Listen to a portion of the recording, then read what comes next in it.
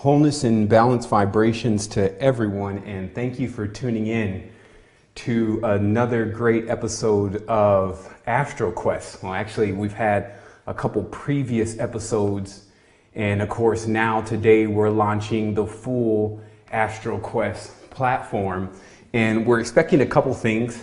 Get some of these cables out of the way. We're expecting a couple things, so we're not going to be able to broadcast on the level that we would completely like to, but we definitely have an excellent show lined up for you today. In fact, all week I've been really putting a vast amount of information together. There's been, of course, a major awakening in my life, and I just continuously expand, but I'm definitely at the end of this year with a very heavy message.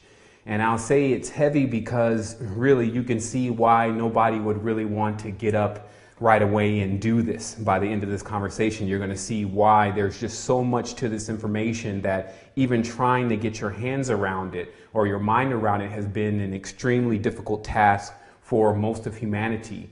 And what that has left us in is a constant spiraling, life after life, of us not knowing what's going on.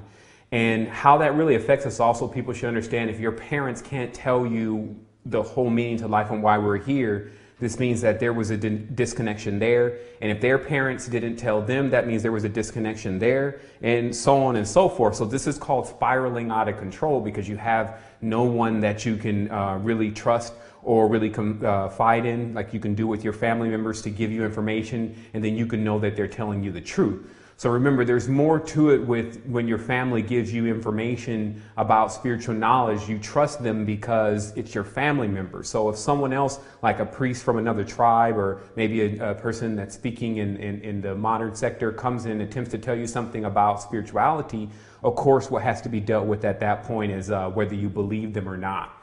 And I do want to tell everyone just right off the bat, with today's show, we are using new equipment. So if there's any technical difficulties, we do have a clear copy of this show actually being recorded today. So what that means is that you actually have the ability to get what would be 720p copy of today's show with the audio and the videos included. So as we work through this and I get more used to using this platform, of course things will smooth out, but today it'll be our first time. So we're just kind of going through this and getting acclimated with the equipment. So let me first really briefly get some things loaded here, and that's really what I'll have to do. I'll have to load a couple reels today, and the reason is that I've lined up today's show so that it can have everything that you need, but it's only spanned out in what appears to be 10 minutes worth of pictures. And so what I'll have to do is I'll have to click through those pictures and show you them. Eventually, when we get the final piece of one of the final pieces of equipment here, you won't see me clicking and transitioning and things. But actually, that'll help us today because there's certain things that I'll need to point out. And I'm only using a mouse, and I'll remember that in the future to increase the mouse size. But there's a couple things that I have to point out in the pictures that I'm going to be showing. And but we're definitely going to be getting into this a lot more and following this entire thing.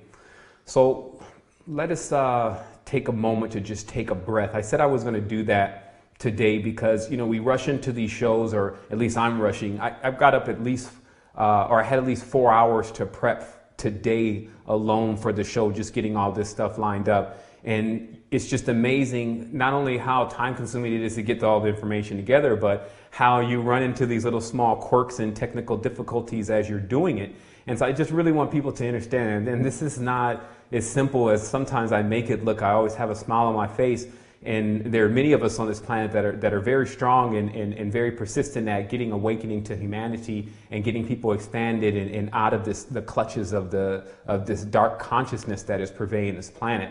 But in that, of course, there's all of this turbulence at times that you have to fly through. You have to have a lot of persistence to actually get a degree of information together and put in the right chronological order that's really going to assist people. So let me just look through this really briefly here, because like I said, I wanted to take this first part of today's show and allow people to just take a break from everything they've been doing. They may have just rushed in and got the keys and turned it on, didn't want to miss any part of it. Or some people may be, of course, catching it later and, you know, they just got out of a scenario, so they're like, oh, let me just turn this on and see what this guy's saying.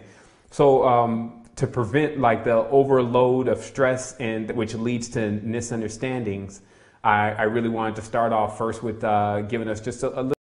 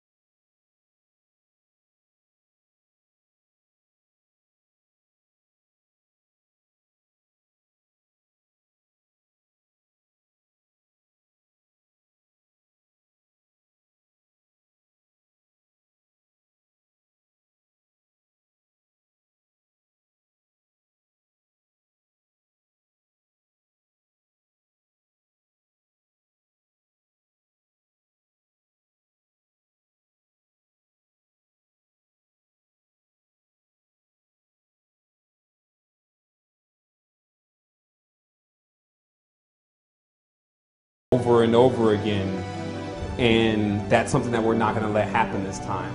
It's like within all of this, we really have to see that it's up to us to guide and control the humanity's direction and steer it with responsibility into the proper directions, knowing how responsibility increases you, how it makes you more aware, how it makes you feel more alive. Every time that you wake up and you have a plethora of things to do, how it really just, that you want to do, that it really moves you to experiencing what is really called life, which is not the lie that they're trying to make it now. So I just want everyone to know that. We're just going to go ahead and, like I said, take that breath, and then we're going to get right into seeing exactly what's been going on here on the planet, especially now. All right, so hopefully everyone enjoyed that. I know that was something that we generally don't do. We generally go right into explaining the conversation and talking about exactly what's going on in the matrix, etc. By the way, here's another camera shot too for anyone who wants to see what's in the studio. We do have the frequency generators and the frequency devices here. Here's of course some tuning forks. If you ever want to know what those things are in the hands of those gods in Egypt and in different areas of the esoteric art, it's different devices that can ring out vibration like that. Because in a reality that is full of nothing but vibrations, if you can move vibrations around and metamorphosize vibrations, then you can keep yourself surrounded in a field based on the frequency that you've already identified as the frequency that you wish to be on. And that's a very important thing, because our vibratory frequency, what we take in, is so important. What we take in actually even creates portals inside of us. And of course, for anyone that is wondering, how does this all work with portals? In the Eucharist, which is actually where the Savior Jesus says, "Eat my flesh, drink of my blood, and you become a part of me," etc. You have to understand that all animals have a Eucharist, just as Jesus was a fish, and he's saying to basically eat the fish, and I will have a portal to you.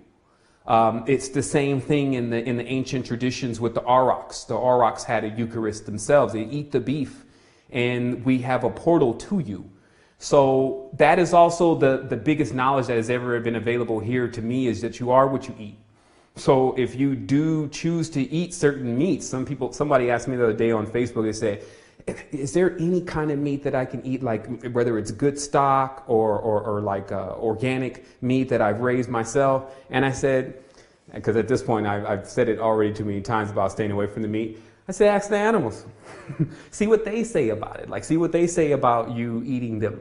And as the ancient teachers say, if it runs from you, don't eat it. We put here for you, but by your brothers who are the trees, you share this relationship with them, this grain and this grass and this fruits and all of that. And with all of that, man can and woman can suffice. And of course, there is the king who's called MLK or Molech, which is actually abbreviation for milk in the physical reality. So there is also the milk, which you could use, or which is like the beginning to use meat. Because you then use the milk to make cheese, and then you make, the cow's milk, and you drink this, and then, it starts to lead to the lactose situation in the body, the high levels of acidic situation in the body. Of course, a lot of mucus basically the body starts to clog up, and this begins to make the human dense. And then as they begin to become more dense and dense, then they'll even attempt to eat the cow that they once only used, or the goat that they once only used for cheese and meat. And then of course you have to pay the recompense for, cheese and milk. And then you have to pay the recompense from the universe. So how this whole thing is being run now is that our conflicts and our consumption of other entities is causing us to be here. And when I say here, I don't just mean the physical reality. I'm actually talking about a vibratory frequency and consciousness, because some people have this idea that they're going to be leaving the planet once they raise into a vibrational frequency that's high enough. And that's kind of called death. But the reality is that we have vehicles that can accept such high levels of frequency, and we could be on such a high level, but we would still be in a physical body. We would be able to mold it and shape it as we please. You would have full control over the beast, as the esoteric knowledge says. But you would not be confined to it. So I want you to see that that today, that you get this major understanding, because the images that are necessary to convey the message are actually available. And that's important. So let's get ready to get into this. I think I've done enough blabbing. Everyone knows that I'm not really too big on the just having convenient conversations and things. I normally like to get right into working on what we have in store, because some people are waiting for that like ASAP. Like, people are dealing with situations right now that are already so far out of control that it literally becomes something that, excuse me here, let me shut down just a couple networks here. It becomes something that there's a desperation, and that's also where many people have looked into spirituality through desperation. They're like, man, I need a solution for this problem like ASAP, and I'm willing to get that solution anywhere. And then this, of course, leads also to spiritual problems.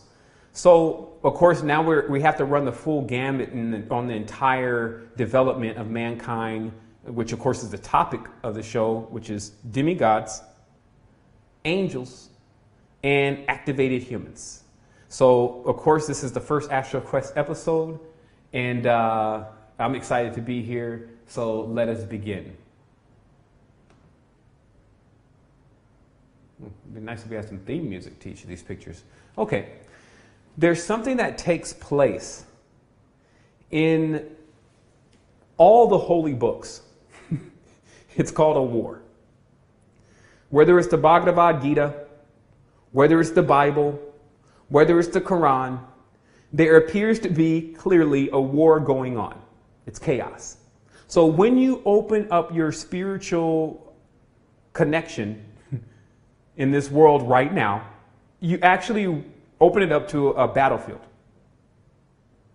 And I believe personally that because that is the entry into spiritual knowledge, and that is the tree of good and evil, that spiritual knowledge attempts to give you a fully expanded timeline in history and symbolism attached of what our spirituality has been. So it looks like our spirituality has been a war, if you didn't notice. And I just remember that in some of the more the older books, what it says is that once this war begins to take place, then it actually allows humans to become portals for energies that were removed off this planet a long time ago. As long as everyone here is in this symbiotic relationship and understands their position, there never enters something else that attempts to move the entire thing around. So basically, when you're all connected and you're all working in unison, then there is nothing that can come against you. But when you start to divide, you actually come against yourself. That's how it really works first, because everything takes place on the spiritual and internal level before it takes place in the physical reality. So let's stop looking at these physical wars and start asking ourselves about the war going on inside of us. Between these two different sides, one is obviously flesh and the other one is obviously the spirit, trying to gain control over one another. Not allowing each other to sharpen each other anymore, but to actually use the sharpening tool, which is the sword, to slay each other with. Now, if you understand, the sword is nicknamed the S word because it is a word that was used to cure things. That word brought into a physical reality does the exact opposite. It actually kills things. So that's the symbol of the sword. So what you have in history is you have, I'll just go from the biblical text, Shem, Ham, and Japheth being told by their father Noah to not get into any quarrels once he leaves here. And that if they did, then they were going to bring back these men of renown, which was basically known as the ancient serpents. Now, the thing about the ancient serpents, first of all, you have to understand that they're bipedal because the curse that came to the serpents later on is to curse you down to the ground. Now you have no legs. But that's the new serpents. The ancient serpents were bipedal. They walked up on 2 feet. We're going to show you some of them today. So they say that basically don't get into quarrels and fights and wars and start slaying each other and hating each other and thinking, this area is mine and I didn't get the good area and I'm going to sell you off to someone else as soon as someone else gets here and I want to rid myself of them, get away from my family. You see, that's actually what creates the chaos and the confusion. So before people begin to complain now in the future, especially after they hear this program, heavily think about whether you're in the real war where you're attempting to take and partake of these different sides that are volleying back and forth why our children are around and why things are precious to us are around. And then when a mistake is made, like a bomb is dropped on top of a school, then someone else suffers for someone using too much force and power trying to prove a point. Let me back this audio down a little bit. So where this actually leads us is it leads us to examining history from the standpoint of the conflict. Now, it's interesting because just as I mentioned to you, and let's get this picture going here. Just as I mentioned to you that there obviously was a point where these energies actually arrived. Like conflict started to occur. As I talked about in another episode, we begin to use the holy languages to curse each other and fighting each other and backbiting. And then all of a sudden something came and showed up. Arrivals, they call it, from the sky.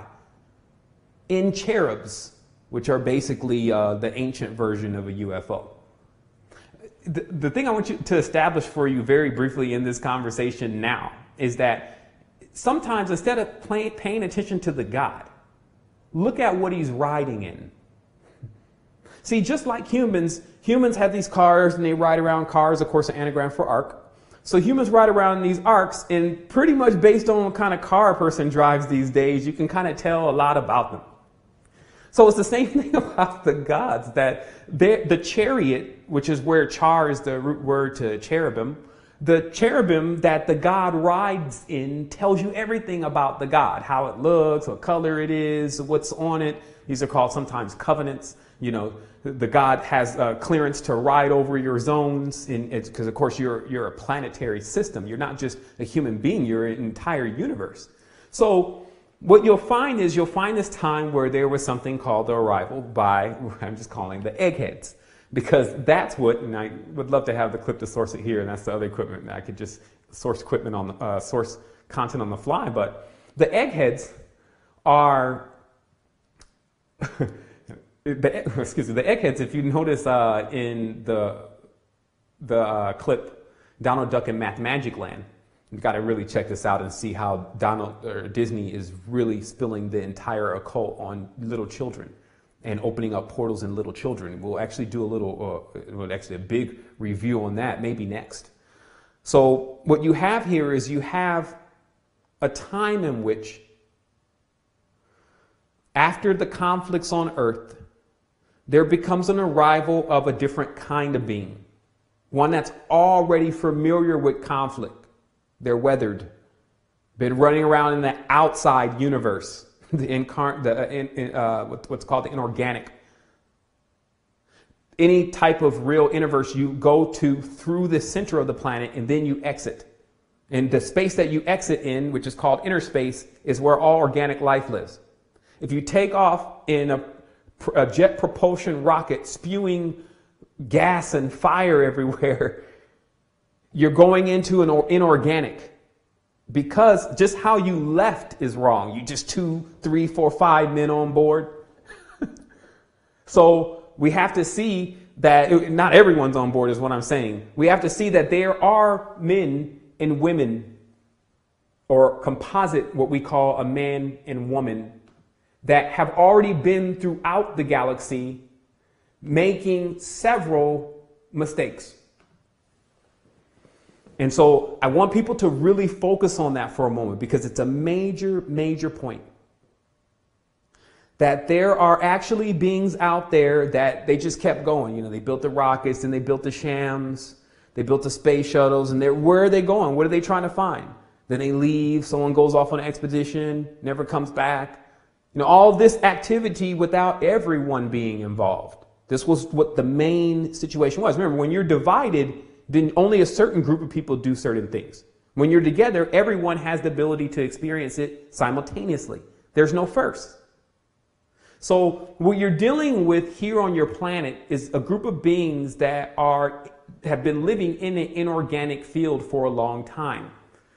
And some say that their involvement with us is actually becoming, or has become, the healing, at least for many of them. Meaning that seeing organic life again allowed them to remember, oh yeah, that's what it was like. I'd rather have that than a cold sham, spaceship, terrible cherubim. And I'm going to explain what that kind of speak means. Now, here is the greatest confusion that has been going on here. One of the greatest confusions that have been going on here on Earth. And that confusion is in regards to what is the good genie and what is the bad genie. Now remember, this is the whole tree of good and evil now, so you know there's a trick that's about to be played. What are the good ones and what are the bad ones? So if you go into Sumeria, which of course Sumer means the civilized king, Sumer, okay?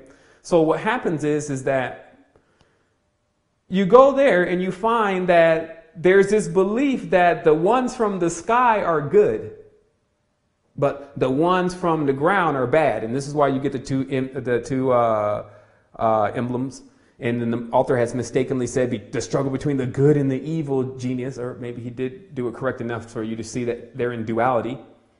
So now they have these birdmen, who supposedly are spirits and live in the sky, that are fighting against these earth men, I guess you could say, the Uruk, or the Arak, and the Uru. Later on, becomes Pan, it becomes Dionysus, it becomes, the lunar god, Sin, Nanar, many things, but just meaning the lowered. Lowered, L-O-W-E-R-D-E-D, and Lord, L-O-R-D, same word. Now the Lord, of course, lives on the ground. It's been brought down. So the ones that are in the sky, or air, also called the Aryan, thinks that he may be above. Never realizing, again, or those who are participating in this, many are participating in this, don't realize that it's just the same thing. Whether you're on the ground, if one of you is on the ground, and the other one of you are in the sky, you're not here. You're not together. And that creates the situation. See, like this is what many people are not seeing still. They're not seeing that what creates the situation here on the planet is the division. So if we can take the larger forces and then compress them, like Dynamo Jack says, I take the good, excuse me, he said good, he said, I take one energy and then I take the other energy because it's two energies and I force them together. And then the body activates. So this means that you actually defeat the war within by making the sides come to a truce. It's like, well, there's bigger things, guys. You guys got to all get together now. And that's also what I'm here to tell the world is that, man, there's bigger stuff, man. We could be doing a lot of things, but unfortunately, someone keeps wanting to live in the past. Someone keeps wanting to practice even Goetia and necromancy, bringing spirits back from the past, bringing basically yourself from parts of the timeline of when you didn't fully understand how it works.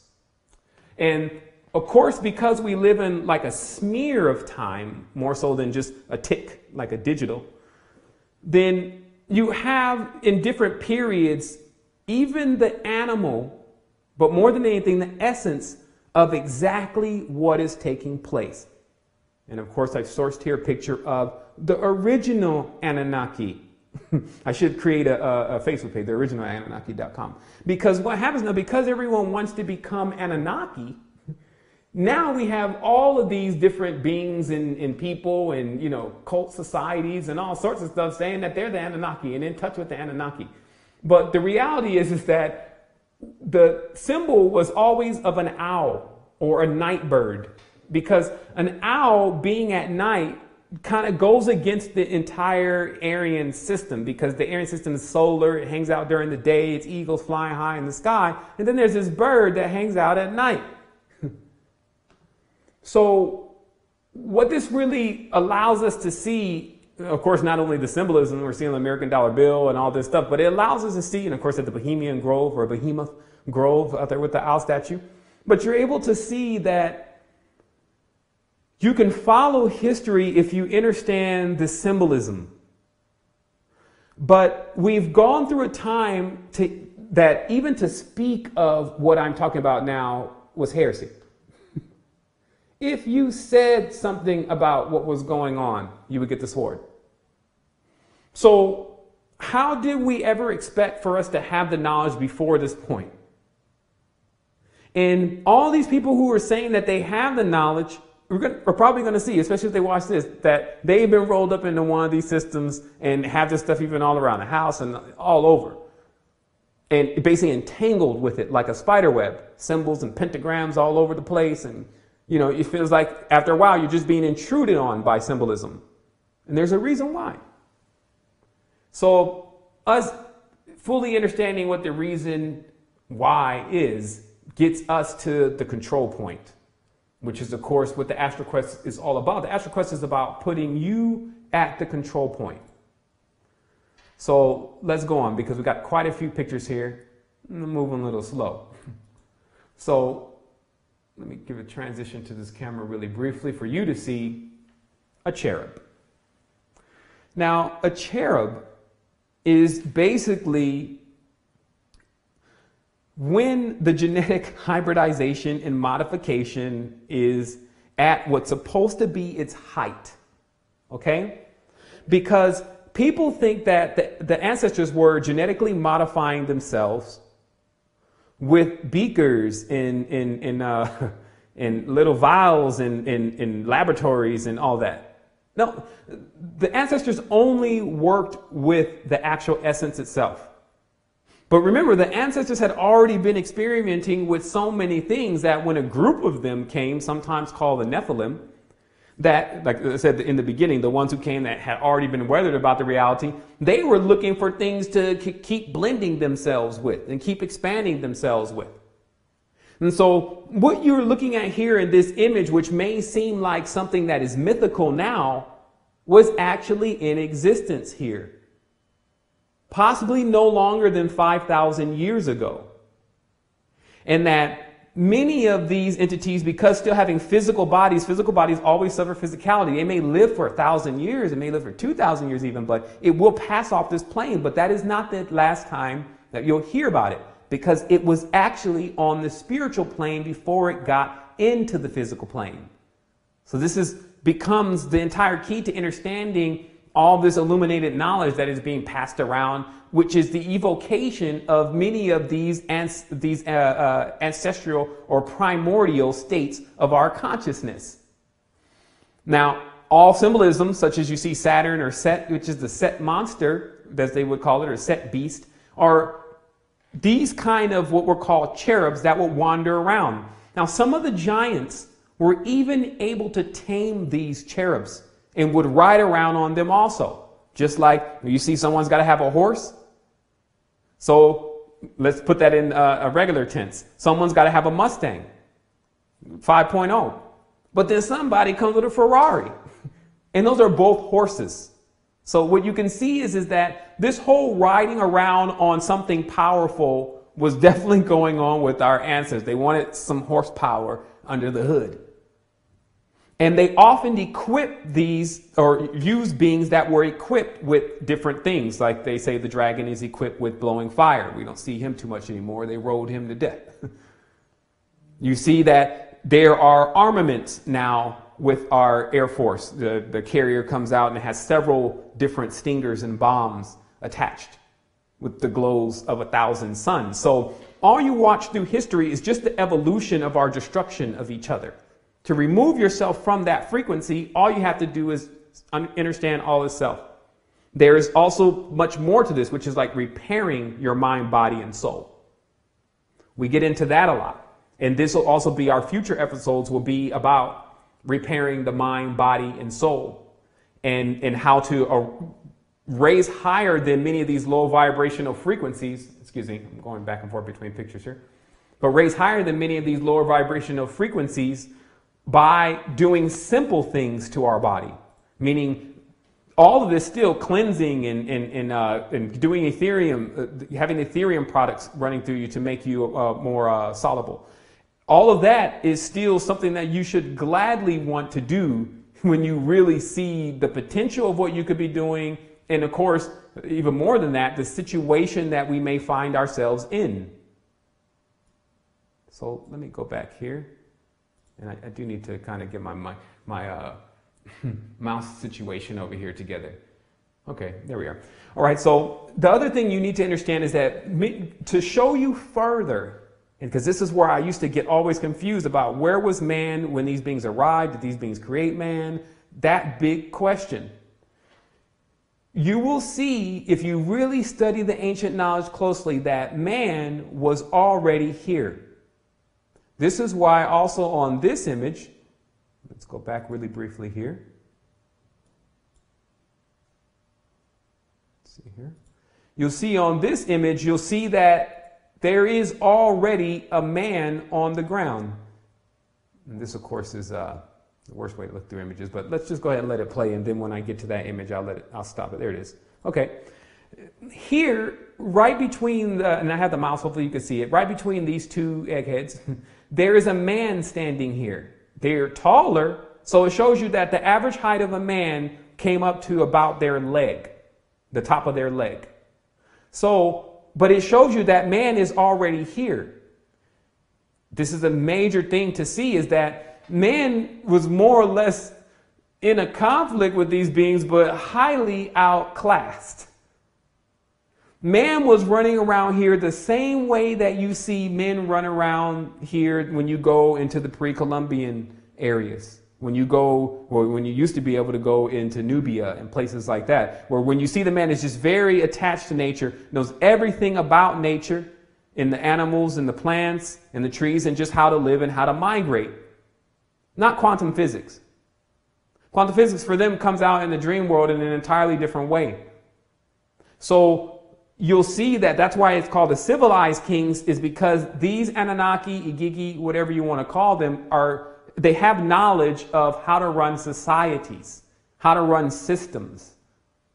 So it's also very important that you see they're not just learning how to do this.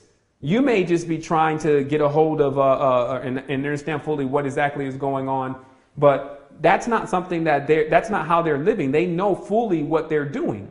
And so it behooves you literally to actually figure out what is going on here. So here we are. searching the picture again, you see that there are men here wrestling the animal-like beasts, but the animal-like beasts are standing upright, meaning that they're showing you that the men of the time were in a conflict with these beasts. And just so that you understand that these beasts are not to be considered like the same as cows and oxen and chicken and things that we have today, is down here on the right corner behind man, you see a small goat. They just want you to know that these are large beasts. So let's keep going. Because what we'll find is that these beasts also had another situation that they brought to earth, which was, of course, this type of stuff doesn't fly even in the outer universe, external universe. That there's like a police in the external universe too. And so the entities that actually arrived to do this to mankind were already being pursued. So what you find here also is the Aztec account of this story of when they say the first fathers, which as you can see, there's animal heads on the top of these totems, or top of these costumes, or customs, as I call it. And so the Aztec denote that there was an arrival also of these beings. And of course, the documentation on this says that there was 200 of them. So right now, we've only seen like 10. Nor do I have 200 pictures here to show you of different ones. And also to see the next level of this is that later on, or at least, in the beginning, that they could appear as they wanted. And this also plagues us today because sometimes when we're looking for the ancestor of our people, and then we find some powerful God that may have the same skin tone as us, we jump on that side. Never realizing, remember, this is an illusionist. This is an Anunnaki Illuminati. So it could be anything it wants to be. As they say, Jesus, when you looked at him, appeared to be anything that you needed to see. There's a scripture that says this. So it's a shapeshifter. Does everyone have shape-shifting capabilities, by the way? That's a serious question. Do people actually have the energy systems and the equipment and the understanding of the equipment to fully activate and shapeshift right off in front of people? No. So if there's one or two people around that can do that, just only one or two people, we have to look into everything. And your world, unfortunately, only documents only a few people, probably a handful of them, about 10, maybe even 7 of them, that have this high level of spiritual power and shape-shifting ability. So what does that tell you? That tells you out of millions of people who actually have the same abilities, they can prevent billions from knowing about it and only allow 15 or 20 or 30 to fully know about how to activate your vehicle. Because remember, this is the information. Of course, the information leads a lot to you seeing the sign and the symbolism and the necessary procedures of working with your body on expansion. But don't get the conversation confused for the expansion. So, and the reason why I say that is that you have to put the time and the attention into actually seeing all of this and then feeling all of it. Like, yo, man, this is a little deep. Like, man, if this is really going on, I need to wake up, because if I'm wrong, then nothing's going to happen. I'm just going to be here right like I am right now. But if he's right, then that means that I've been here for a long time doing the same thing. Even if I have a spiritual inclination and I know something about spiritual knowledge, this only says that I was in a spiritual atmosphere before. This means that this is not something that's new to you. You've done this multiple lifetimes, but never still during that lifetime being able to get your hands completely and your mind completely around it, and it eluded you once more. And you gave up your power, meaning you gave up your angel. The word power is synonymous with angel, meaning you gave up your soul. You sold your soul. You gave it to them. You see what I mean? Like, the words are very tricky, especially when we get caught in, oh, no, I didn't do that. And oh, what if I'm damned for good? And that's all their belief structure. But still, selling your soul means to give up your power to something. And so that's what people have to see, if whether or not that they've been playing around with this quote unquote angel and God and whatever you want to call it next. And then that's caused a situation. The only thing that we need is each other. Like the only thing that we ever needed here was free for us. It was given to us. And what civilization actually brings is it brings all these things that we don't need. I'm sitting in here in the studio just to be able to broadcast to you the message of something that we should all just know. So let's go. This is Baal. Now, if you notice, we're in the Old Testament, which of course is full of a lot of confusion, which we'll definitely see here in a moment. There's the volley, a back and forth volley going on between Barack Obama and Mitt Romney. I mean, excuse me, I'm sorry. Between Baal and Yahweh, okay? Yahweh, the Jehovah of the Christians, okay? Even though Jehovah is Baal, but we won't get into that until just a little bit, which you'll see that's obvious. Okay, so there are two now of these different beings that have landed that are actually in a quarrel with each other. But you'll find out that they always quarrel with each other. They actually fight with each other on what beasts they can master. Some call it the beast master. Some call it the Lord of beasts. Okay? So when humanity is confused for being a beast because of their activity and how they're fighting each other and how they act like they don't have any consciousness, then the Lord of beasts becomes their master.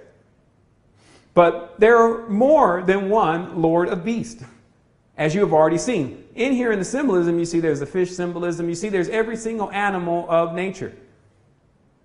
But the character that we're really honing in on, if you went and asked the individuals who are worshiping Serenanus, they would swear to you that he was the only one. But then if you went over to the other side, you will find some of the same glisten motifs in another deity that swears that he's the only one.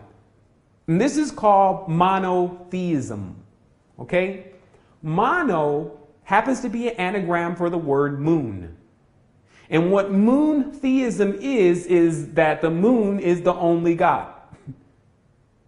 So you can find many religions that actually believe this, mainly one of them, and they carry a crescent moon as their symbol, but then the crescent moon has to be that horn, because there's a belief that one planet says, I'm the only one. I'm the refractor of all other lights. You have to come through me unless you, in order to get to them. See, if it's not, you have to, some say you have to go through the Father to get to the Son. It's really, you could see how they're switching it completely around, where the individual puts their energy into something to attempt to go to something. But it's all external.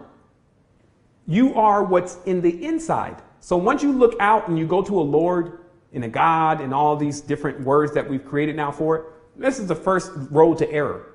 Now we have to go down the road of error and show how many are lost down this road, where these kind of entities, as I said, there are ones that arrived, still running around external worlds, trying to figure out where they're going to get a womb from. They come and they start divvying the place up, dividing things. And this is why they say Marduk divided Tiamat. And this is why they say Shem, Ham, and Japheth cast lots, and certain parts of lands were given to them. Who said that they can divide the land? The land is free. Did not they get it for free? So this starts to show you that this is where the division begins. You divide the land, you divide man. You divide the animals. Division also leads to deactivation, by the way. I'm sure most people are familiar with how the poles of our body can actually short circuit when you go into heavy levels of duality and conflict. So what you'll see here now is you'll see that the lords of your world, and that's why I said that there's always so much stuff that I have to deal with before I have one of these conversations with everyone. And it's because some of their angels are actually strong, while some of us are way stronger. That's what you have to see, that I'm not just here as just a man. I'm not the body. But when there is heresy, injustice, unbalance, and things going on throughout the universe and interverse, that's when I show up. There are many people that are in this world right now that when they show up to these planets, this is to deal with these kind of beings. They're weak compared to us, but they will pick on the ones who don't know and the ones who are ignorant. And they will even attempt to actually go into a war, which is what they've been doing also for the last 2,000 to 3,000 years. We're mounting armaments and building more equipment to face the final conflict of when all their stuff melts. Meaning that the final conflict is when the shams, the original shams, get here, which people call space shuttles and all that. The real cherubims get here and start to actually raise the people's consciousness. And there's a lay down of arms because there's no arm. The weapons are non-functionable. That's when man and woman get the opportunity to connect themselves again with not having to work in a matrix all day when they should be spending time on the expanse of their soul. Those are times to come. Now, some are in this world to speed about those times, meaning to end the dominion. The dominion must end. For us to get to the next level, it's got to be over. So here's the thing. If you don't understand the symbolism, you miss the obvious. This is the crescent on the crest on Buckingham Palace, the front door. And if you look at this straight ahead, you miss it because you think that there's this huge crown in the middle of the crest. But that crown is actually on the top of a head of a horn god. If you see here, this is the crown. And I'm going to get a better mouse pointer next time we start. But this is the crown. And then down in the center is the beast. Okay, another one of those horn god Nephilim things. Just as you know, they worship Nimrod. Nimrod is Samaria. Samaria is what we just went through just briefly. So they're doing it. So anytime the king of the land, or the king and queen, like you think queen, that's the Queen Elizabeth? You think she's the queen? No. Last time I checked, Ishtar was the queen here. You think that the king, what is his name, Philip or Henry or whatever his name, you think he's the king? No. Azazel is the king. And they work for these beings. They've already been subdued. They've already sold out. Several lifetimes. They bargained in lifetimes from space shuttles and time machine lifetimes. You see? So you have to really see that this is not a game. You're into something that is really, really gotten out of control. You have people around you that don't know the good mark anymore. I mean, they don't know how to gain balance anymore. They don't know where that position even is because something has taken them off of that position. So it's basically like if you don't know what's going on behind those palace doors, and a lot of people they complain about that because they don't know about what legislation and what all these political leaders are really doing because they make decisions and then they come out and they have us vote on a couple things, like basically the last decisions that they came to of one or the other, which are really the same thing. Then they give us a choice to make us bind ourselves and oath ourselves to it and pledge our allegiance to it. And then they push it through and then we're here for a few more lifetimes. Not me. That's not going to happen. I'm just not into it. I may have been into it 2 or 3 lifetimes, but stuff like that gets really old to me. But I'm not just going to approach this with some regular level of trying to fix a problem. Let's go occupy something. I'm not occupying nothing. What I'm going to do is I'm going to expand my oversoul and figure out where I put my ship to deal with this situation. It sounds fun, and that's why it's an Astro Quest. And I'm very serious. But the fact is that people have to see that there's a step-by-step process to a full awakening. And that to be able to access the energy and the will that is necessary to rise above this, because it's just your will. Like your will has been broken. People have to see that you've been bombarded by elf. I'll get into that later, but the elf star or the elven star or elves is another race of beings that reside on the astral plane. So it is right to say to use an elf wave or a low frequency elf wave, because this is the same way that even the God Jehovah would go and produce lying spirits in the mouths of prophets. If you go look at the Bible, God actually lets a spirit of lying go into speaking through another person's mouth. That's when people have to start really seeing what you're dealing with. But how is it done? It's done through an elf. An elf is a spirit or a wave, a vibration or a frequency that has a consciousness attached to it.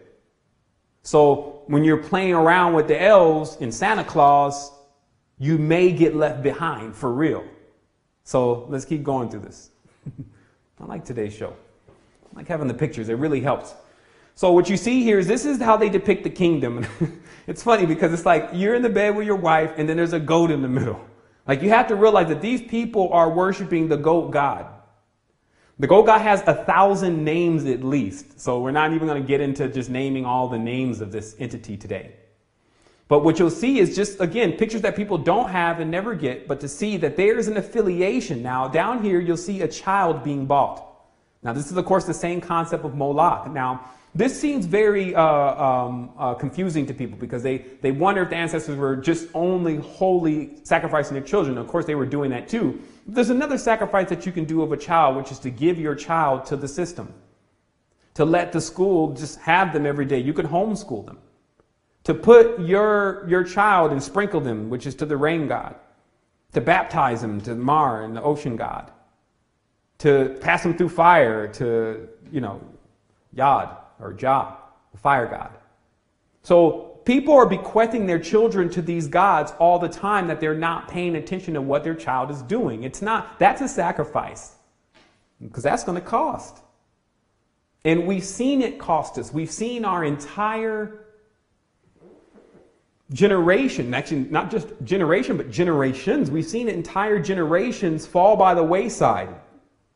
We now see children in Gaza. We see all over the world children that just have no parents. They're starving to death while UN pretends that they're going to go do something. Knowing darn well that the Theosophical Society. Like the information is not even that long ago for us to say that we have forgotten. So we need to start saying maybe that you feel like you can't do anything about it so that you can get to the point where you actually can. See, people have to get to the certain points first, which is, you realize the armaments in the hierarchy. You're like, man, that ladder is pretty high. In order for me to knock it down, I'm going to need to be all the way on top. Well, let me get to climbing then.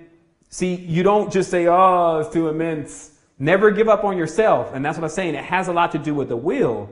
So when your will gets back, then that's when you come through with the power and the force necessary to understand your position and removing the parasite or the paradise. See, you have to realize that because God was in paradise already, that meant that humans had to get there. This is what the king or the Khan does. Makes everyone believe that they are here to live in paradise while you're here to hope that you can do it your next life. And maybe, if the Lord doesn't hit you with the conviction of something that you've already done and you get more time, then maybe you'll get a chance to bask in the glow of the God for a moment and stand by the pool and be bored. You see, people are not getting it. It's like, if you are in this this situation where you're depending on something to do everything for you, then this leaves you forever dependent. So what we want to do is we want to get to a point where we identify who these forces are and then move into the next level of expanding of who we are. We want to close the book on them like, okay, Operation Horn God complete. Done. Out of the way. And start getting into you, understanding, expansion, etc. So let's get to the pictures. I love when I have the pictures because then people are like, oh, I think they got it right there. It's right there. Now I'm going to show you it's everywhere. If you think that you're back there with the only God and he's telling you he's the only one, he's cheating on you. Because the same entities and the same armament keep showing up everywhere. It's almost like the monotheism is a full monopoly now. Same word. And everyone has just agreed to take certain portions. And then when something has to be done and they go and say what they need to say and they get their portion and they go. So you have to see that, man, you're in someone's system where they're going to keep playing the game. They keep sending these actors and stars down on the earth that, say they're this and say they're that, do this and do that and tell you to do this and do that, believe in this. But it seems to be all one major key to it. And some people say, well, how do you know the difference between even them and someone like you? It's because if someone's pointing you with back in, like you go into yourself, then you know they're already tapped in because you're going to meet them there. Like I say, go inside. You'll meet me there because I'm already inside. But someone says, I'm on the mountain. That's why God loves to live on the mountain, because people can't get there. These external beings, and especially how they look, never appear to man. If anything, they never showed their face. That's why you'll see later on Moses in working with Sin AI on Sinai, the horn god, even gave him horns. If it was not him himself transfigured and come back down. But you'll see that it didn't show its face because it had the grotesque face of the activities that it carries on. You notice how a person who does very negative things just don't look benevolent? He's like, I can't trust him. He doesn't even look like he's been doing something. Or she looks like she's been doing something. Because you wear it on your face. So if this entity is keeping up hell around the clock, what do you think it looks like? It can't show you the face. So understand that when the angel Gabriel, who's the angel of the moon, notice he wears the red crown, came down and told Muhammad that he had a message that he needed to deliver, and Muhammad delivered that message. He delivered that message on behalf of Azazel. And that was the end of it. Because these people were finally coming out of that monotheism that they were in before this next round of confusion came in. They're always fighting and warring with each other because it's about ill. And that's what this comes down to, as Jordan Maxwell is the illy, Illuminati as they call themselves. Pill, they're ill, sick L. Sick means to cut. Their words are all programmed in the language, so it's not hard for their gig to be up. And guess what? Their gig is up. So you see here, it crossed already into Islam. Notice the angel has black wings. That's why it's important to go through all this and see all the symbolism and all the colors that are being used, because now, especially with all this new stuff coming out that people keep doing on DeviantArt, you don't know if you want to use one of those pictures or use the ancient picture. But you have to go back to the oldest picture to see exactly what the artist was depicting, because those were the only times that they actually depicted things the exact way that they really were. And that's why it becomes so important to do that. So as you can see, I'm going to take you through how it's in all of the religions. Got another image here. People wouldn't even suspect it. We always think that the Indian man is one of the kindest men. These people lost their land. Now you understand what also went on in Palestine. When you play around with this deity, it gives you the ability to be attacked by other individuals in the hierarchy that are higher than the one that has you under control. So when they were running around with the horns on the head and just saying it was all about the buffalo in the history book, but it was more than a buffalo. It was about the god of the forest. Like everyone wants to keep playing around and acting like they don't see who the witch's god really is, and that there's a few of them. They are a family of Satar, meaning hidden ones. You can't see them with your physical eye. They love to hang out in places like groves. So in mazes, they even bring maize or corn to, try to, as what do they call it, a foothold into certain tribes, such as individuals such as whose name is Quetzalcoatl, brought wheat and corn into those tribes to gain a foothold with those people who were looking for just more to eat. So let us go through this. You see it. It's in the Native American culture. You can find a million pictures of them dancing with it. You see here, these are original images of Abdul Hafifa, which was also known as the cherub or vehicle of Muhammad, meaning when Muhammad was supposedly caught up into the heavens, he rode this. But you see, this is the cherub from Iran, Babylon. It's the same thing, just repackaged, and the symbolism is spruced up a little bit and the edges are rounded off, and the artist may need to be doing something more. But I think it's, again, standing on the clouds is always the motif of the God's cherub, is coming through the clouds. And that's why I say Jesus comes, he's coming through the clouds. It's the same story repackaged over again with the Lords. Anytime they allow their name to be used as such, people say, well, no, that's just because people are calling him that. Trust me, people will not be calling something that has another name something that's not his name. You see what I mean? Make sure you call the right name. The lots and the contracts and the covenants and the bindings and the pacts are specific. So the individual calls upon that name. Now you see here, it starts to now get hybridized somewhat, but you see the witch's god obviously is Pan. Of course, we went over the meaning of Pan, but still the goat god symbolism. You even see here Okay, excuse me. Yeah, this is actually, you can see the Hindu sun god Shiva here in the back. And this, of course, is found in Britain. So places that you wouldn't even think that this stuff should be in retrospect, but who's governing where something should or should not be? Again, you'll see this is still not exclusive to the witches. Like some people think, well, okay, well, you're showing me a lot of the witch stuff, but no, I'm just showing you that it crosses over all cultures. Then this also allows you to, when you do think you're switching something, to not run back into the same thing. So they're dancing around the god of the forest. Obviously, he's really tall. They move through like spirits, like air, hot air. You see here, or cold air. You see here, it's crossing across cultures again. This is the Jewish tradition and evocation through the Kabbalah. You see here how the Hebrew language is used in conjunction. You see the candle stand here, which only half of it is being shown. Even that kind of level of symbolism is telling you something.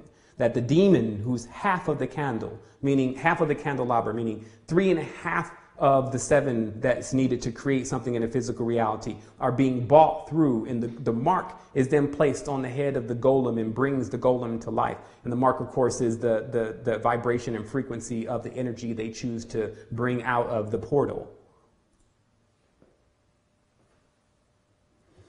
You see here, it's fast forward itself. It's gotten into another, actually, let me go ahead and put the image back.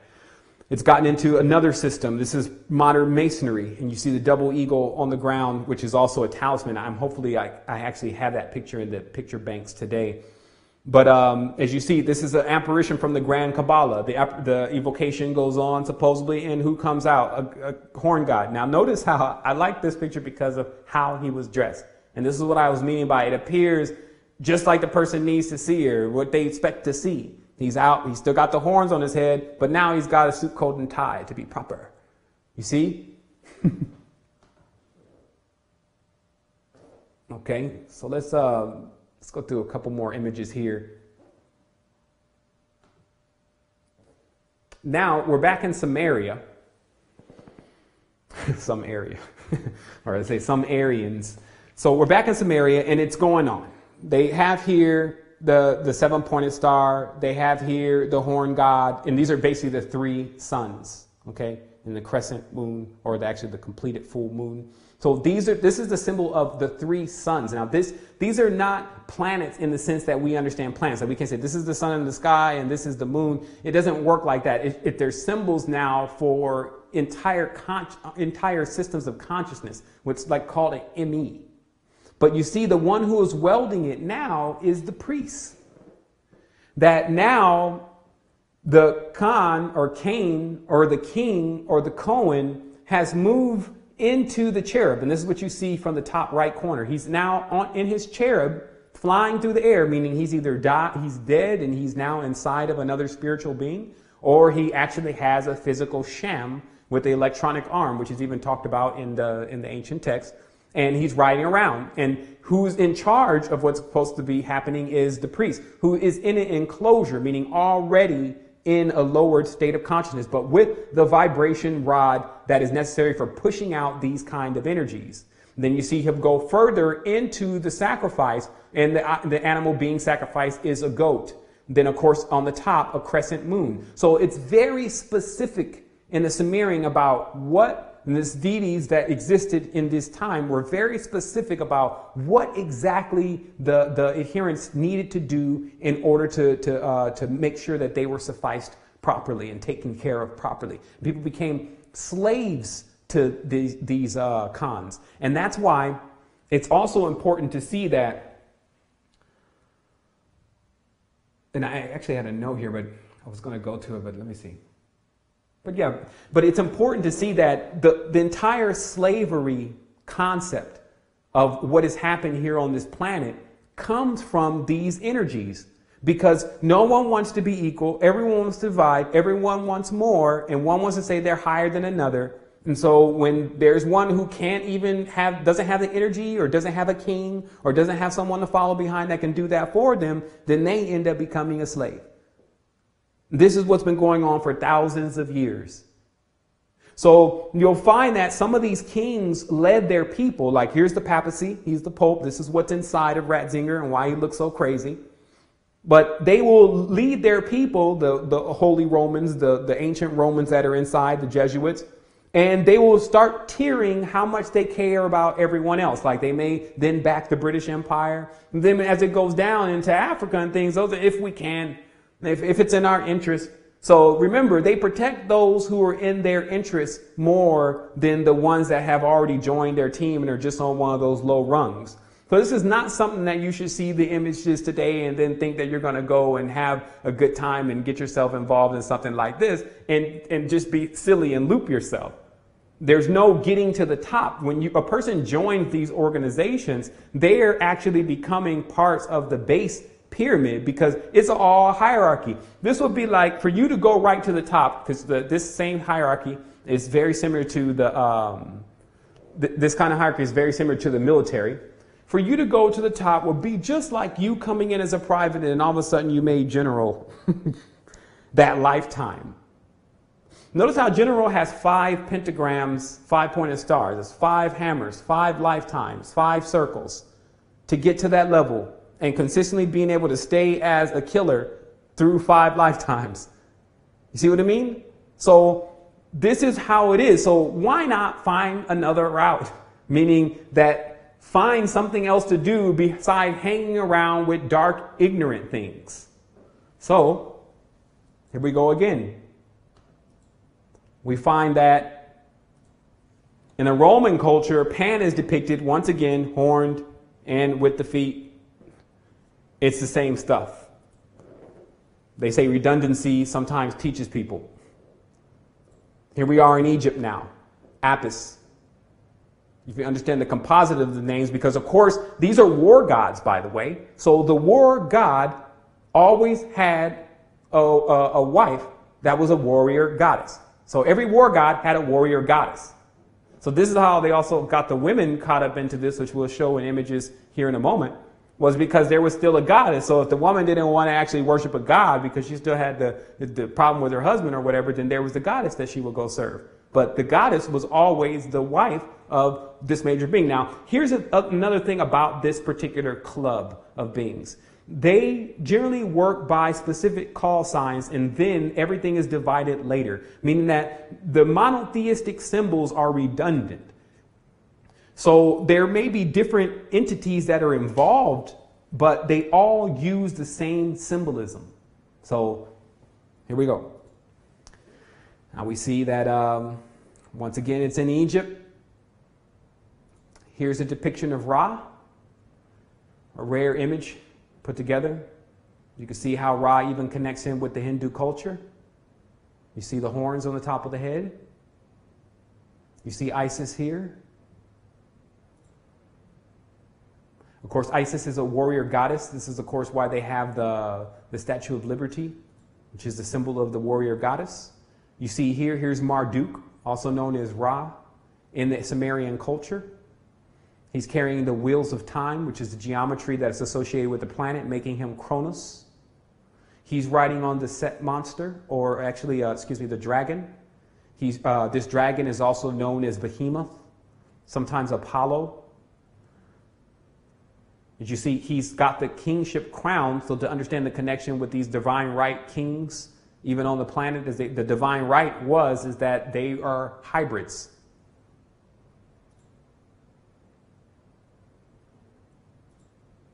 Some people think hybrid is better, by the way. You have to understand that the more diluted something becomes with confusion, it doesn't make it better.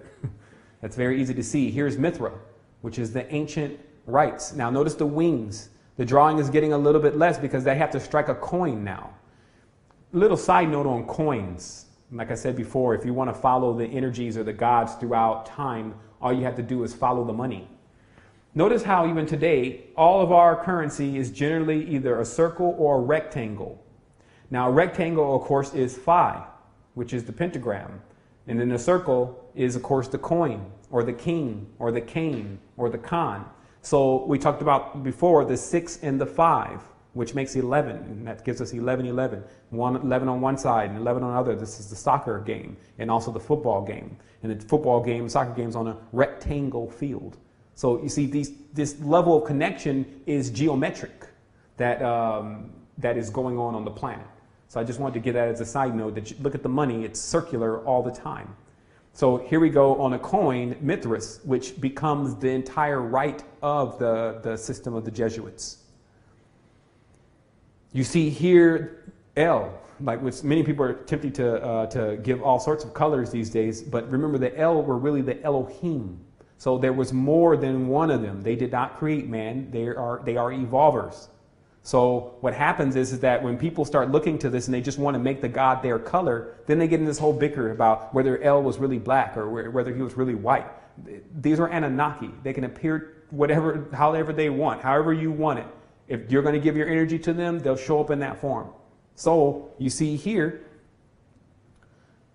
God, El, of the Bible. Bible means two bulls. Two-bull Cain. Cain is a Khan, is a king. He struck this coin, which is the money throughout the land that, of course, oppresses everyone, makes them have to have a system where it tiers everyone, because the people who have the most money are, of course, on top, and the people who have no money are on the bottom. Tier is also a word, Tyree, by the way, if anyone wants to know why I keep using that. Here goes Mao. We'll go over to the Orient, because it's important to see that the same entity, because of having a cherubim, was like back you have a UFO right now and you're like traveling around through that while everyone else is using the planes. Back then, these beings had at least ships from the ocean that they could travel to a person's homeland and keep up ruckus fast. So again, Mao, which is the moon god in China. You see General Mao in China ruling the place until just recently, where there's a switch, but not really a switch. Here's Ramen. We now crossed over into when the Sushians were migrating, where you get the word Isu, by the way, the Lord. So what happens here, you have Ramen, the god, the axe god, and as I said before, is known for cutting down family trees, warlike gods. And you see on the top of Ramen's head, there are horns. You see later on Zeus with the axe, same motif, Santa Claus motif, white beard. They'll come any way. Remember, it was just these group of people. They felt aristocracy. They felt like they were special and chosen. And then they bought into the whole thing only for their later demise. So we see here the axe god, Ramen, Ra, the ram. Ra's symbol, of course, is a ram. The ram is war. You see here a Rufal, or a howling dervish, to show you it was going on. That could have been you with the axe in the hand, looking for someone to appease, looking for someone to slay to appease God. Notice how people feel like, especially now in the Islamic culture, that if they slay someone, then they have pleased God. Same thing in the Old Testament with Jehovah. If the children of Israel go and slay a tribe and knock down all their statues and raise their lands, then they please God. Man, people need to wake up. Keep going. Here we are, Zeus. Now, this is the shape-shifting thing I was talking about. What happens is that you see here, Zeus is being worshipped as a large serpent now. So he's ceased to become this man with this axe in his hand, and he's now decided to become an Ophite. That picture I just showed you was actually the Gnostics worshipping Oph, which of course is their god, the Ophites. So you see the transition being made now that this god now wants to appear as a reptilian. And that's why you have to watch the evolution of the same thing, though. First horns, now I want to be reptile. Because reptiles begin to become the beast that strikes more fear in people.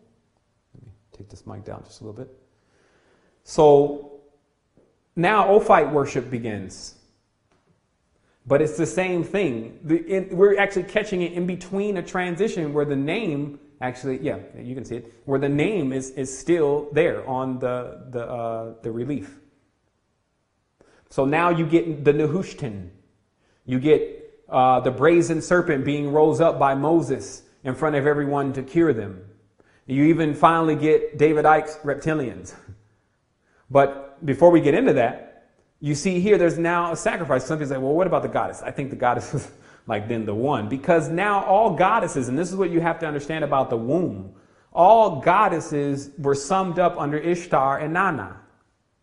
And then when you go to who was ruling over her, you find Ninhursag, her mother, who she was afraid of. But the covenant itself is with certain, when you see the animals within the covenant, you always see the goats, you always see the dogs, and you always see the aurochs for a major reason. And that major reason is these animals go into heat. And that heat is governed by the moon, just as when people find when it gets towards a full moon, you feel a little bit more frisky. But that's why Nanar sent the moon god with the horns, whatever the moon is, the actual, what do they call that? Uriel's machine. You know, if you take a look at that thing with a third eye open, you'll just see all these circumambulating chains running through it. So what you have is you have the worship going on of Ishtar and the sacrifice of the goat. So you understand where that goat symbolism comes from. And then her with dogs under her throne, which is in the bottom left corner in the square, dogs under her throne and standing on a dog. And that dog, of course, is Sirius or Big Five, the guard dog. Why Madonna shows up with the black dog in her initiation video. Trust me, as the Astral Quest goes on, we'll be able to go right into those images right away that we're talking about. So people say, okay, bam, it clicks. Bam, it clicks. Here we are, Ahura Mazda. This, of course, is Zoroastrian tradition to show you how it passes just all around the world. You have Ahura Mazda cruise over to Persia or India, which now is India, and decide he wants to be there now. And cooking up the same thing, because, of course, he has his antithesis called Angramania, and then they do the dualistic thing while he hangs around in the sky and the other one hangs out in the ground, and the humans go at it again, figuring out which one they really want to be, why they're caught in between both, because they're actually in a body that has a spirit and also is flesh. To ask yourself, whose fault is it? People say, well, I'm conflicted. Why? Well, it's your body. It was created that way. But then they tell you in the scripture, is the creation to ask God why you created me this way? See, this is tampering and bullying. And this is why, like I said, there are energies that are here that are ready to move these guys right into the cubes that they keep playing around with. Here we go. Next image. Now, as I said, back in the old days, the vehicle of the god let you know everything about them. And the Lord, or Nimrod, in many of again, all these terms are synonymous, the Lord, Nimrod, rode around on this cherub, which was its chariot, called the Anzu bird. Now, Anzu comes from the word An, meaning sky, and Zu, meaning bird. So, sky bird. Okay? So, whether this is a symbol of an actual physical entity that this giant used to ride around on, or just an ancient symbol for something like a UFO, really doesn't matter, because some people go back and forth about this. Now, some people have seen these cherubs or entities, even me myself, because of their eyes. Their eyes are what stand out about them the most when they appear on the astral plane or in the astral plane. And so it's something that I finally was able to crack, that what they're doing with the swastika, which is actually the gramion, the tetragrammion, is it creates or evokes 4 of these energies, which basically lift then a human being up into the presence of God. And this is why all of, or quote unquote God, okay? And this is why all of the people in the Bible, the prophets and everyone, they always see these cherubim, because these are basically like God's taxi cabs. So let's keep going. And this is also why these cherubs are often sent to do things and God is not there. So there's some level of sentience to these beings. And here's another cherub. Some people have seen these birds fly out of the sky. excuse me, fly out of the ocean into the sky. Now, here's another image sourced from an occult book. And this is, it says here how evil spirit appears. But again, the occult book obviously is not even written current enough, or the individual writing it doesn't even know what they're looking at, because this is actually Cassiel, who's also known in many texts as Solomon himself, and seen only through the Russian bas relief that Bank of America sponsored and showed the ancient relics of Russia, where the real King Solomon is on the throne looking like this. A demon in the face, or a reptile man, but still the old ancient serpent walking bipedal and still commencing to command jinn, as they say Solomon could do. He had the ring, which had the pentagram, which was the hex then, and then he would put the hex on the demons and then use them to do work. But wait a minute, a demon is non-physical, so how would he do work? And then you get to the rest of the works of Solomon, that then they would take the demon and put it into a willing servant, and then the demon would use his strength until it wore out the human's body. Okay? This is nothing to be playing with. But this world's been playing with it for 2,000 or 3,000 years. Kids in God's toy box. Here we are again, Cassiel. It shows the revealing of the individual entity, who is the angel of Saturn, by the way.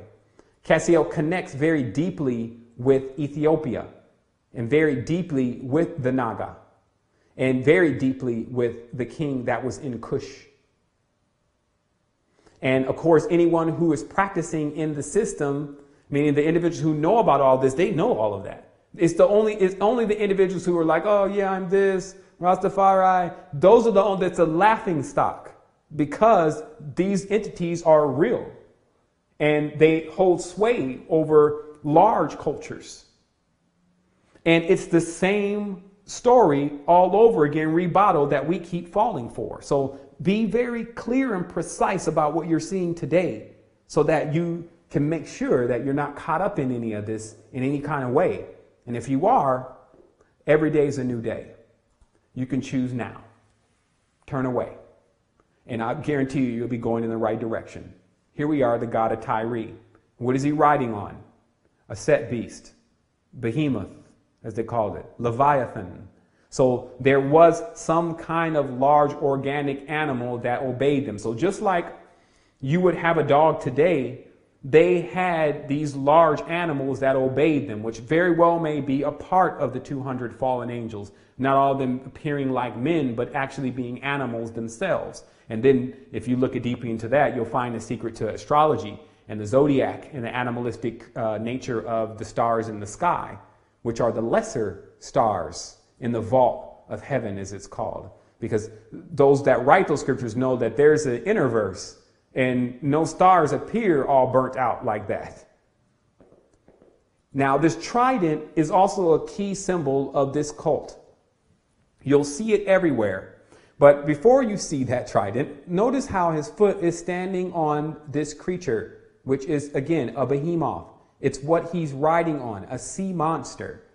So even on a physical level, there was probably a time where something that appeared to be like a man came riding out of the sea on a large creature that made everyone scared. And it made them revere this man, or supposedly a man, even more because he had tamed it. But really, it's just one of the fallen angels. Yo, I'm going to ride in on you. Think about it. Yo, I'm going to ride in on you. You're going to act very tame, of course.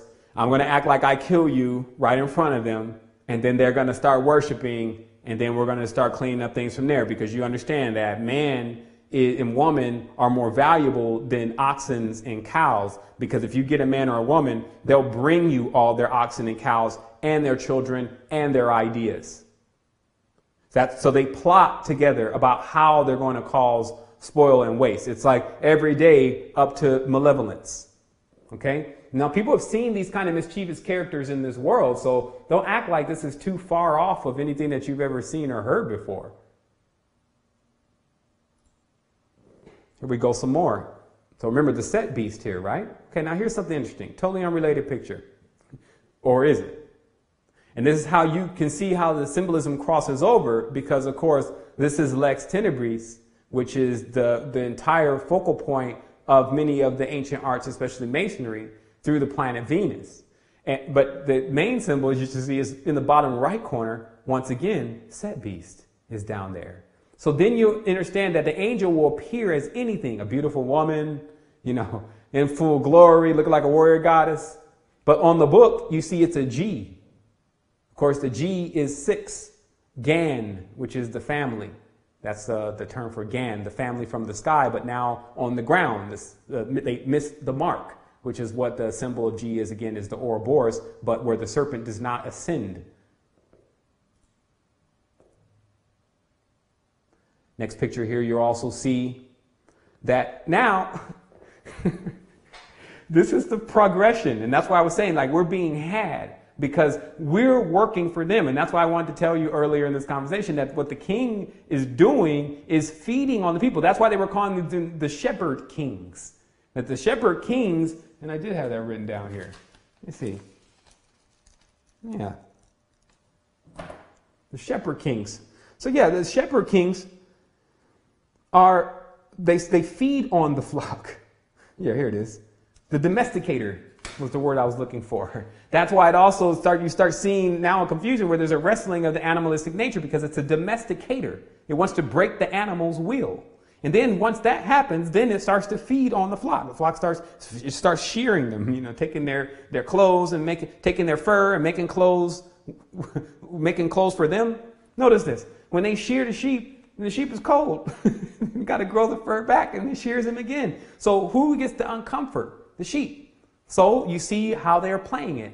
So now Dionysus, let me go back. Dionysus, who's Azazel, this is like the who's who of the horn gods. Okay, and that's why there's a crown on his head now, but what is a crown a symbol of? Horns. So some people think, oh, that's the benevolent king riding. Okay, yeah, they got you too.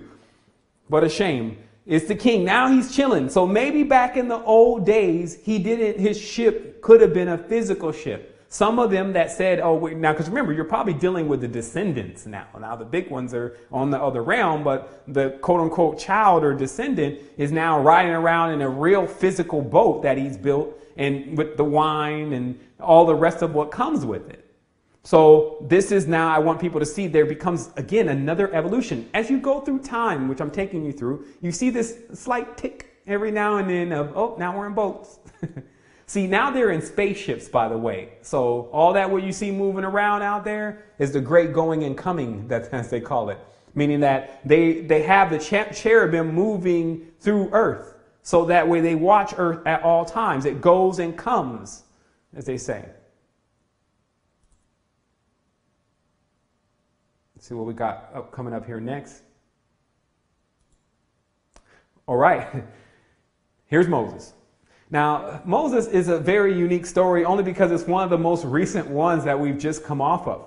Now, it's obvious that Moses is feeling like he just has to have horns on his head today. But what is that really about? And it's because Moses took from Egypt. Okay, now let me show you how the story plays out today so everyone's clear on what happened in Egypt. As these people were being expelled from Egypt because they were too numerous. Like basically Egypt got tired of all these people that were hanging around that were broke. Now this is Lower Egypt. It's the Elizabethan Empire. So they want to get rid of these people somewhat like the Israelis are telling the Ethiopians that they can't come into their country. So then one of them raises up and sees an opportunity that he can actually take not only the knowledge that the Egyptians believe in, but also these people who they want to get rid of anyway, and then go somewhere else and set up something new. They call him Moses. Some say he's Tutmosis. There's many different explanations for who this individual is, but we should see him as one thing. A person who is possessed by none other than the horn god again. See, it's the same energies. Still, now they want to cook up another hyperdimensional story. It's like, okay, now we got to do something new. We got to do something new. Why don't you act like you're expelling them, and then they'll go with him. I'll follow them in the cherubim. And that's why they say it was an angel, a pillar of a cloud in front of them during the day, and a pillar of fire behind them at the night. I'll follow them in the cherubim. We'll go ahead and migrate them across. Now, of course, there are going to be some people that die and kill. And then with this level of belief that they're going to have. Because remember, when you have a level of belief that is so high that you become a lunatic, which is the real reason why it's associated with the Luna, when you have this idea that this God is with you, then a person can fight with an immense level of their own energy. As I said, humans have the ability where our ideas, our actual ideas are our energy. So what happens is that he would guide and route, and now he's got his own tribe. Go ahead and take your own thing. It's your lot, son. You're from Egypt. You have to see that all these kings are doing is giving their sons. Remember, Moses was supposed to be a son of the Egyptians, but they said, no, he wasn't. He actually was, he was just raised in the Egyptian house. They try to cover it up, but it's the same thing because Moses is really worshiping Ammon, who's really Jupiter, according to the Greek text too. But Jupiter is a horn god, as you see in the image here. It's the same thing. So because what Moses left Egypt with was the Ark of the Covenant. The Ark of the Covenant was the agreement that they had between them and the horn god. And so thus the people that left, that's why the first thing that Aaron or Arian does is when Moses leaves, as the story goes, when Moses leaves, he tells the people start grumbling and complaining, we want a God, and he makes them a golden calf. And he says, look, it's the God that led you out of Israel. Is no one watching this is what I'm asking. So you see that there's obviously, again, a sharing. Obviously, Egypt inherited the tradition of the Nephilim and the fallen angels and the Anunnaki from the Egyptians. And the Sumerians, the Egyptians inherited from the Sumerians. And now they're in Egypt with the same thing. And even have, now what I've fully discovered, is Upper Egypt, as it's called, participating in the same thing. Nubia under King Menelik, which is the covenant between Shiva, who is Shiva, who of course is also Azazel, who's Baal, who's etc. The one with the hoof foot. Notice how they say the Queen of Sheba had a hoof foot. If you understand what they're talking about, they're saying it's the same hoof foot being. And now there's a covenant made. And that's why to this day, the people in Cush feel like they got screwed by the covenant. Because the covenant was the first unseating of the traditions of Tammuz and Tammuz in Ishtar, or Damuzi in Ishtar. So let's keep going here. Zeus Ammon. So also remember, now Zeus, he was a snake before. Now he's got the horns on. Any way you like it, basically. They'll metamorphosize it. If you want something that looks very powerful and strong, they'll do that. If you want something that looks very futuristic, they'll do that. Meaning that you have to realize the key to these beings is it's outside. It's outside. It's me. No, it's inside. It's you. Innerstand. All you have to do is just make it a real torus, meaning bring the energy back within and let it cycle, and then bring it back within and let it cycle. But, that's the activation conversation. Here we go. Now, this is the heresy. Of course, people always, I think I lose members every time I actually say something about Jesus, by the way. So I try to say as least amount as possible because I think I've drilled it in so much and knocked it home so many damn times about people not wanting to try to find something to go and believe in, especially if its name is Lord. And of course, we're going to take a break here in about 5 minutes. I'm going to get to the second half of the show, by the way. But I am going to need to refresh myself really briefly and turn on the air. But probably like sweating a little bit over here. I'll be glowing. But anyway, what we have here is, you see the fish on the left. I don't know if that's your left or my right, but you see the fish that's anointing Jesus. Now remember, Oannes baptized Jesus, and that was the secret. Now, Oannes baptizes Jesus. Jesus' name begins with a J because a J is a hook, okay?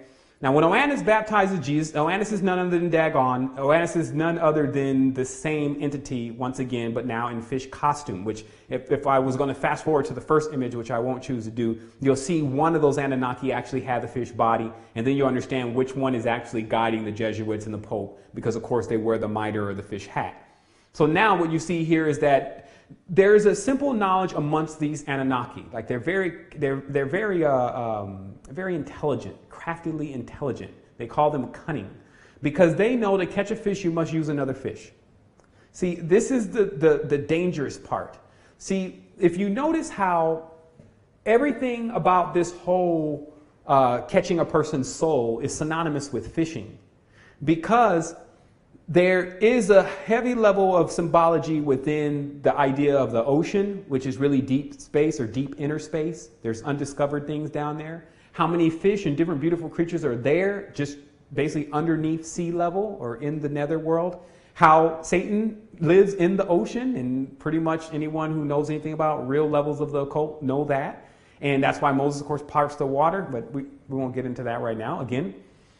So what you'll find is that the reason why this image is depicted as such is because Oannes is now granting Jesus the ability to be a lord of the land. And in the knowledge that Jesus, who is a fish, is going to draw other fish to him. Because just like a fisherman, if they want to catch a big fish, they're going to need to use a slightly smaller fish to catch a fish with another fish and then draw that fish up from the depths.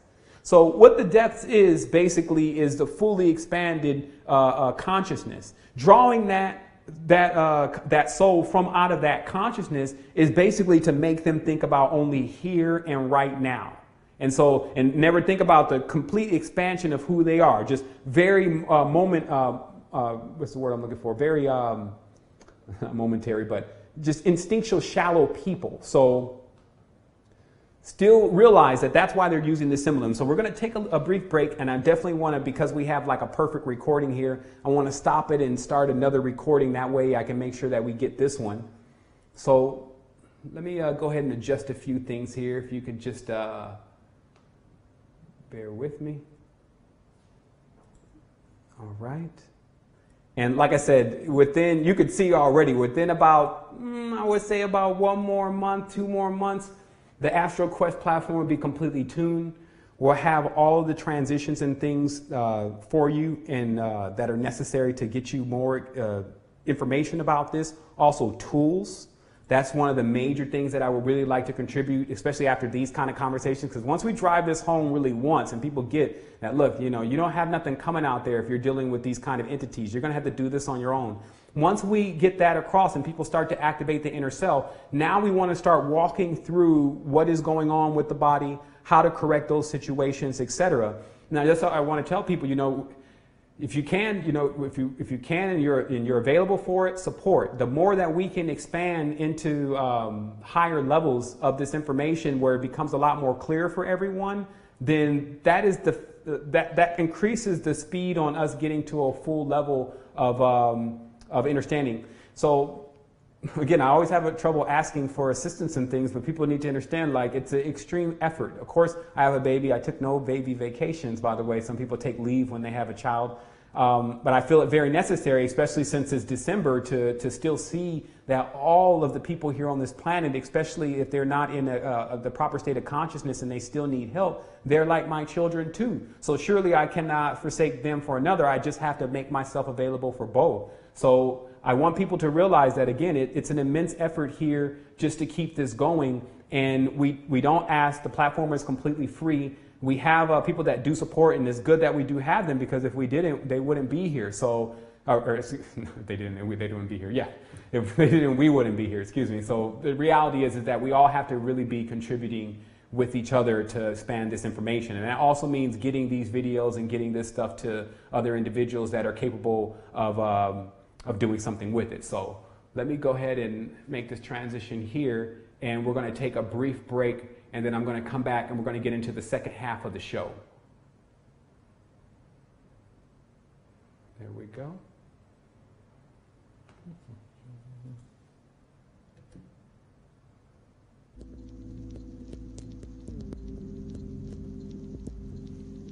All right.